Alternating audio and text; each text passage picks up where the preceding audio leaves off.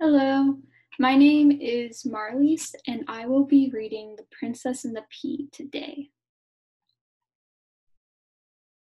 So, The Princess and the Pea, Chapter 1. In a land far, far away, there was a glorious kingdom. In the kingdom stood a great castle, and inside the castle lived a handsome prince. The prince was sad. He longed for a true princess to share his castle and kingdom, but he couldn't find one. This was not because there was a lack of princesses. In fact, the kingdom was full of fair maidens, all claiming to be princesses. The prince scoured the kingdom, meeting every one of these so-called princesses, but he returned sad and empty-handed.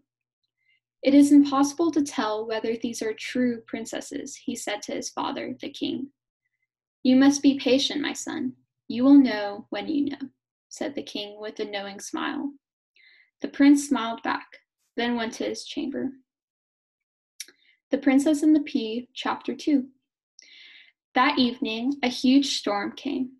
Thunder clapped, lightning flashed, and the rain clattered down on the castle roof like the sound of 1,000 horses charging into battle.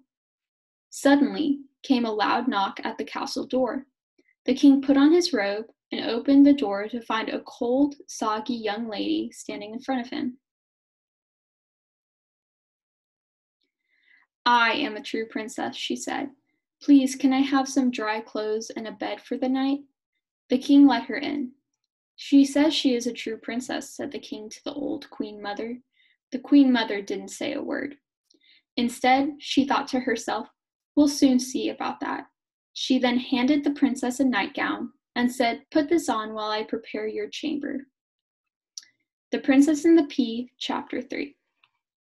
The queen mother began preparing the chamber, but in a very peculiar way. First, she took the covers, sheets, and mattress off the bed. Then she placed a single garden pea on the bedstand. And then she laid 20 mattresses on top of the pea, taking care to separate each layer with a soft eiderdown quilt.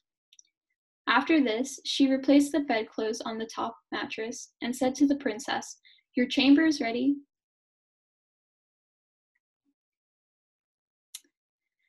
The bed was now so high off the ground that the princess needed to climb a ladder to get into the bed.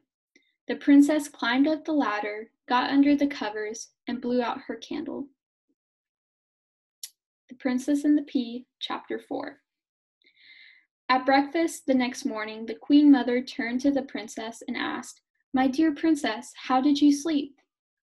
"Oh, not at all well," said the princess.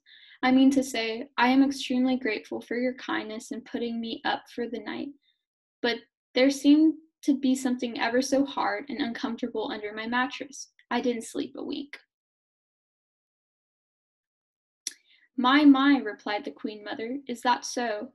The queen mother turned to the prince and said, "I believe we have found your true princess, for none but a true princess possesses such a delicate sense to feel a single pea through 20 mattresses and 20 of my finest quilts. You must wed immediately." The prince was overjoyed. He turned to the princess and said, "Dear princess, would you do me the great honor of becoming my wife?" She blushed, then, taking a moment to find a mouthful of cereal, said, "On one condition." "Anything," replied the prince.